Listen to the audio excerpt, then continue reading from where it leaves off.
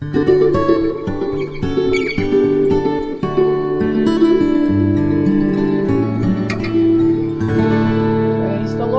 children, grace and peace unto you, children of God. Welcome to the Master's Word. It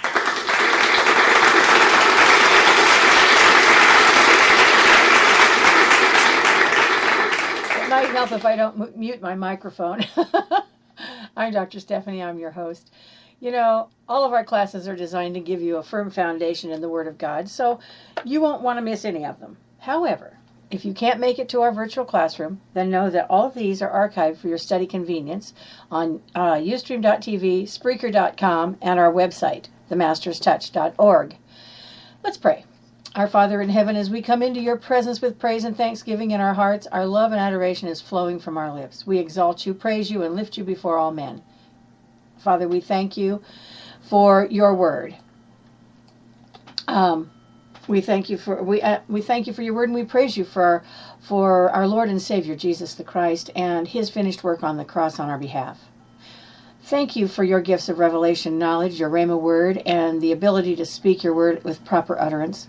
Bless those that have ears to hear, Lord, as you impart wisdom through your word, in the name above all names, the matchless name of Jesus the Christ. Amen. Now today we're going to look further into the blessing. And once again, we're going to begin at the beginning. We're on the trail of learning who we are in Christ and where we, and when, where, and why we're empowered by God. Amen? Now, if you spend much time at all around a group of believers, there's one word you're surely going to hear, and it's a good word, a Bible word, a word we toss back and forth in conversation with ease and frequency. And there's one problem with it, however. Scripturally speaking now, we don't fully understand what it means. We have very little idea of the real power behind it or the history. The word I'm talking about, once again, is the blessing. And most of us think that word simply refers to something good that God gives us, a gift that he bestows on us. I mean, I can't begin to tell you how many students that I have over the years asked that question. But when I start teaching about the blessing, I'll say, start it out by, tell me what you think the blessing is. And they always tell me it's a gift from God. Good things that he gives us. But the blessing of God actually extends far beyond that, my friends. It includes not only his gifts, but the creative power behind them. It speaks not only of what we've been given, but of who we are and what God has anointed us to do. So what I'm saying to you is this: if you're a born-again child of God, the blessing encompasses your identity, it encompasses your capacity, and it encompasses your call. Now, a statement like that might sound like an exaggeration, and it would be if I were using the word blessing like the word to mean an isolated outbreak of God's goodness, like most people do, especially in some area of your life. But I'm not talking about a blessing like that. I'm talking about the blessing, and that is a far greater thing. Now, the blessing is an empowerment to prosper. The blessing is God's ability on your ability, giving you the supernatural ability to do what you couldn't do before. The blessing is released, how? Through words. God blessed Sarah and told her that she would be the mother of nations in Genesis 17:16. Listen to this. I will bless her and will surely give you a son by her. I will bless her so that she will be the mother of nations. Kings of peoples will come from her. God blesses you so that you can be a blessing to others. God blessed Abraham so that all families of the earth would be blessed through him. Genesis 12:1-3. The Lord had said to Abram, go from your country, your people, and your father's household to the land I will show you. I will make you into a great nation, and I will bless you. I will make your name great, and you will be a blessing. I will bless those who bless you, and whoever curses you, I will curse. And all peoples on the earth will be blessed through you. Now, God wants you to be a distribution center. He wants you to be like Abraham. Look, a distribution center is a funnel by which God can release his favor through you to prevent misfortune in someone else's life.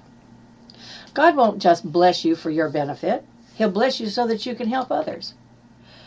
Allow God to use you to be a blessing to others. And if you're born again, God has blessed you for that purpose. Ephesians 1:3, praise be to God, the Father of our Lord Jesus Christ, who has blessed us in the heavenly realms with every spiritual blessing in Christ. You must connect with the blessing on your life by faith. All right, so let's talk briefly about the blessing or the curse. When something from this world happens to you, what do? Do you whine and cry, "Why me?" Or do you take dominion and authority over the situation or circumstance right then?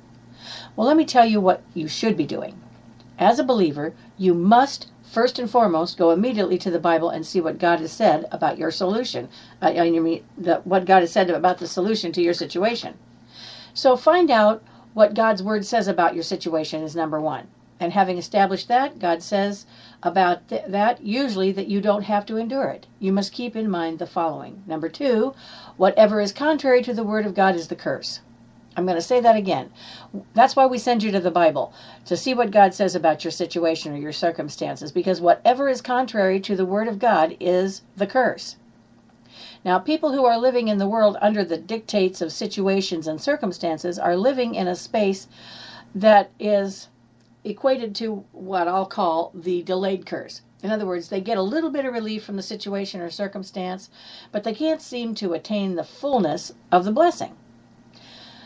Then things begin to go right, and for a little while anyway, they get happy. All right. Then all of a sudden, boom! The onset of some horrible thing happens to them. That is the delayed curse. It is not the blessing in operation. Well, okay then. Just how do I find out how the blessing works? Well, once I find it, how do I learn to operate in it? You find it in God's Word, and keep this in mind. No word, no blessing. If you lack knowledge, then the word of God says, "My people perish for lack of knowledge." So if you lack knowledge, you're not going to get anything. Let's take a look at the root of the curse. How does the curse come on us? Well, the curse comes by fear. Fear is the forerunner of the curse, and it's also brings up the rear end. So you're going along fine, and then you listen to the news and you hear that the economy is shot and folks are losing their jobs. You begin to worry as to whether you might lose yours. What is that? It's fear. Remember me telling you that you're always in some kind of faith? Well, if you're not in faith and walking in God's Word, then you are in the curse. If things don't seem to be too bad right now, but on the horizon it looks pretty bleak, and you are doing all you can to ensure that you won't be affected by the situation, then you are in the delayed curse. How do I know this? Because God's Word tells us that faith comes by hearing the Word of God. Now, how does fear come? It comes the same way. Fear or the curse comes by hearing the evil reports. From who? From where? From the news, from the naysayers. Anytime you listen to things that are contrary to God's Word, you will eventually put action to those negative thoughts and fears, and you will find yourself locked into and operating in the curse. Now remember this. If you are born again, you are a child of God. You are Abraham's seed, and therefore you are heir to the blessing. So if you think you're not rich, then you're in fear of not having enough. You're living in the curse, my friends. When you realize that you are Abraham's seed and heir to the blessing, all right, that the blessing, all prosperity, okay, then the things that you want and need are already yours, then you don't have a problem. You're living in the blessing. It's only a matter of however long it takes, my friends, to get them to manifest from the supernatural into the natural into your hands. That depends on your faith level. All right, now let me establish something here. I'm going to go back over this a little bit because I want to make sure you get this. If you're born again, you are Abraham's seed. And then you're heir to the blessing. Because Jesus gave that to him. He said, "I'll bless all your seed." Okay, and here we are. So, if you're born again and you're in Christ, then you operate in the blessing.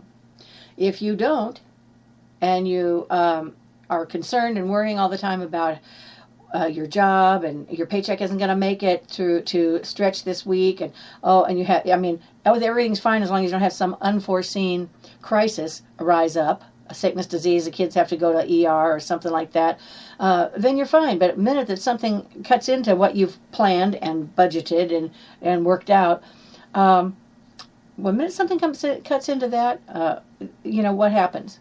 You panic. And, what am I going to do? I guess I'll have to work 2 jobs now. Or, well, I don't think I can cut that. We have Aunt Aunt Mary's coming to visit, and oh my gosh, I wasn't expecting her, and that's going to take all of our grocery budget. Now what am I going to do for the rest of the month or the rest of the week if you get paid every 2 weeks or something like that? It's like, how long can I stretch this? Well, I guess I could take a payday advance. You know, you're busy manipulating. You're worrying. You're living in the curse. Now, when you realize that you are heir to the blessing and that blessing is all prosperity in your life, then the things you want and need are already yours. You see, everything you need is already yours because God says, I will provide for you according to my riches and glory by Christ Jesus. All right, so that means if you're not in Christ, he's not going to provide for you. You're on your own. But if you're in Christ, you're born again, then when you're born again, you go into Christ. Remember me teaching you that? Okay. Then when you're in Christ, all those things, all the provision that you need is already yours. Then it's only a matter of however long it takes to get them from God to you. All right? And that depends on your level of faith. All right? Now, I said that, and you're all going to go, oh, no, that's not true, because last week and the week before that, at the time before that, on one of your programs, you told us that we don't have to stand on our own faith level. That's correct, and that's exactly where I'm going. The more you believe God and His Word, and the quicker those items will manifest to you. That's right. Because why? Because God's the provider. He's your only source. You don't go to, I used this example in one of my other lessons. If you're sent up in a rocket ship to the moon and the pilot of the rocket ship puts you there on the moon and gives you some provisions and says, I'll be back in a few weeks with some more provisions, and then takes off, you have no way to get back to Earth, to get to another source where you could get to the grocery store or something for food. If that guy doesn't get there, you've got nothing. You'll starve. You'll die there. Because he's your source. You're looking to him as your source. And in that case, he would be your source, wouldn't he? Okay. So take that now and apply it to this. God is your source. He said he would provide for you. He made a covenant with you. He made a covenant with Abraham and Abraham's seed. And you are a descendant of Abraham when you are born again. So, that prosperity belongs to you. That source is yours. Not your paycheck, not your job, not the government check that you get, or the welfare credit card thingy that gives you your food stamps. Not that, my friends. God is your source.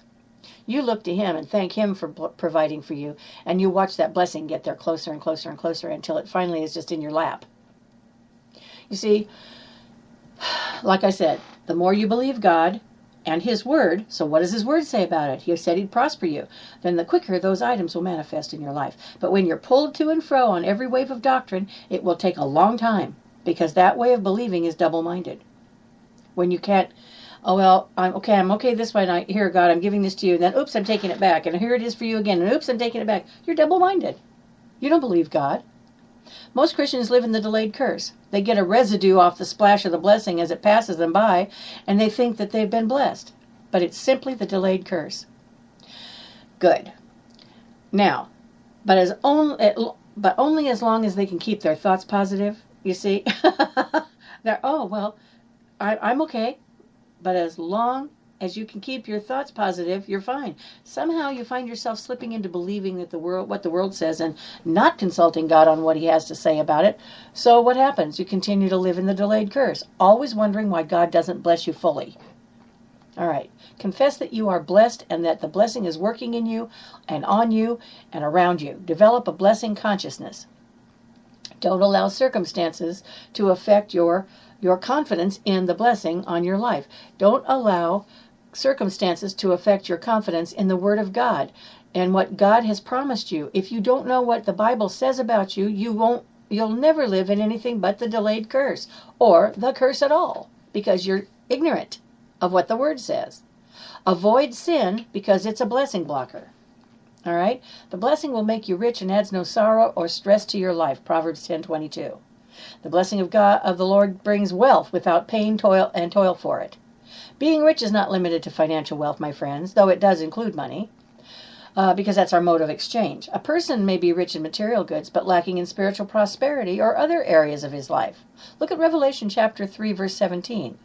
You say, I am rich, I have acquired wealth and do not need a thing, but you do not realize that you are wretched, pitiful, poor, blind, and naked. You see, to be rich is to be whole in every area of your life, spirit, soul, body, finances, and relationships. And when the blessing is on your life, it's all good. You're not rich until every area of your life is whole, with nothing missing or lacking. Prosperity is like a pie made up of several slices, each one being an aspect of the prosperous life. For example, healing, money, deliverance, a healthy marriage, that kind of thing. The enemy stole pieces of the prosperity pie when Adam sinned in the Garden of Eden. But Jesus restored the whole prosperity pie through his death and resurrection. If something seems to be a blessing, but yet you're stressed out, depressed, in debt, and struggling to hold on to it, it's not a blessing from God. The blessing brings with it sweatless victory, my friends. False prosperity is acting as if you're prosperous when in reality you're still lacking in areas of your life. You are struggling behind the scenes to keep your level of life up. You know, there are sleepless nights, and then your wife says, I need new clothes, I need a car, but I just got ahead. I have a little extra cash. Not anymore. The dishwasher broke, and I have to get a new one. Funds are depleted. You begin to seek a second, a third, and a fourth job to keep that level of life going.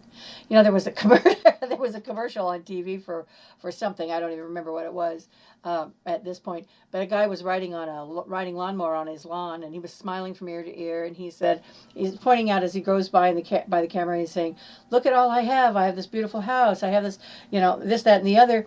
And he says, "Help! I'm drowning in debt."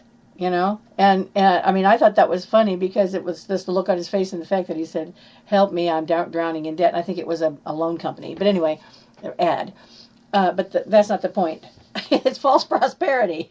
Keeping up with the Joneses is also false prosperity. However, when the blessing is on your life, the glory or physical manifestation of the blessing will be seen by others. Look, Abraham was blessed, and it was seen in the abundance of material wealth that he possessed.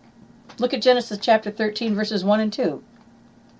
So Abram went up from Egypt to the Negev with his wife and everything he had, and Lot went with him. Now, Lot was his nephew. Abram had become very wealthy in livestock and in silver and gold. Abraham gave all that he had to Isaac. He gave him his blessing.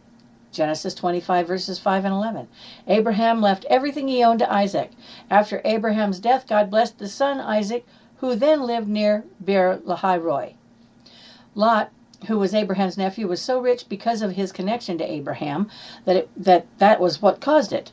Lot's increase came because of who he was associated with. Be mindful of your associations, people, because you can connect either to a blessing or a curse. Now, I'm not talking about hang out with all these, bigwigs that have a lot of money. That's not what I'm talking about. But if you're hanging out with negative speakers, people that speak nothing but, "Oh, woe is me," and "Oh, how are you today?" "Well, this, that, the other bad stuff happened to me. Murphy's Law, blah, blah, blah." Then you know what? That's what you're going to be like. And that's what you're going to reap. The blessing can be released when you sow your finances into the life of an anointed man or woman of God. It's not that I'm saying tithe or make offerings, but you know what? When you plant seed in other people's lives for good, you're blessing them, then the blessing comes back on you. Abraham won a war, took the spoils of the battle, and found a priest to whom he could give the tithe, or tenth of his goods. Abraham gave to Melchizedek, the high priest of Salem. Look at Genesis 14, verses 18 through 23. Then Melchizedek, king of Salem, brought out bread and wine. He was priest of God Most High, and he blessed Abram, saying, "Blessed be Abram by God Most High, creator of heaven and earth, and praise be to God Most High, who delivered your enemies into your hand." Then Abram gave him a tenth of everything. The king of Sodom said to Abram, "Give me the people, and keep the goods for yourself." But Abram said to the king of Sodom, "With raised hand I have sworn an oath to the Lord, God Most High, creator of heaven and earth, that I will accept nothing belonging to you, not even a thread or the strap of a sandal, so that you will never be able to say, 'I made Abram rich.'"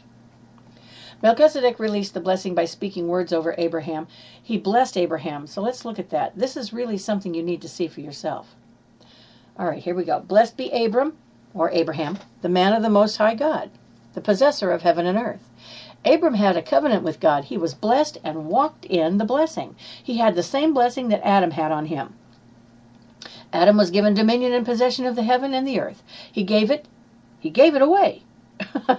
God blessed Noah with the same blessing. Then he made a covenant with Abram and walked in blood to seal it. Abraham knew who he was. He knew he walked in the blessing because God had told him he was blessed. He called him blessed. He spoke the blessing over him. However, Melchizedek didn't know Abram, never saw him before in his life. Abram looked for a priest that he could give the tithe of the spoils of war to. He had just fought into the War of the Kings. And so he wanted to give the spoils of war, a tenth of the spoils of war, into the kingdom of God. When he came, Melchizedek knew this all about him. He knew he was blessed. He spoke it out. Blessed be Abram of the Most High God. And he knew he was blessed and called out the blessing, who is the possessor of heaven and earth. Praise God. See it? We are Abraham's seed. That blessing is ours as well. It is on us. We are the possessors of heaven and earth, my friends.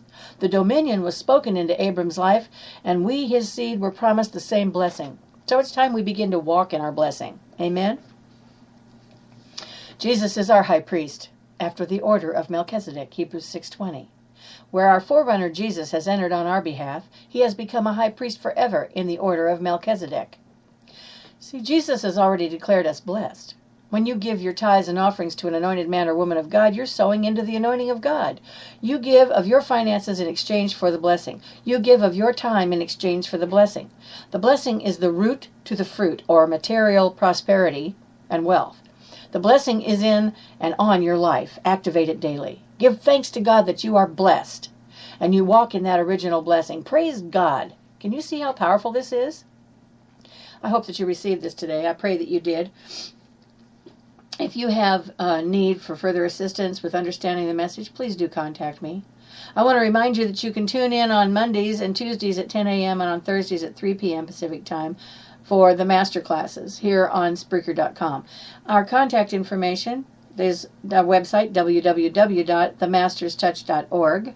You may email me at masterstouchhs@cox.net. That's masterstouchhs@cox.net.